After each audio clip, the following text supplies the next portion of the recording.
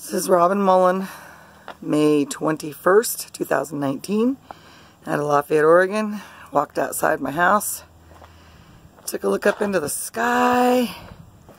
What do we see? What a lot of people think is normal, and it is not. Heavy chemtrailed skies today, doing all kinds of fun loops and U-turns. And yet people want to think this is normal.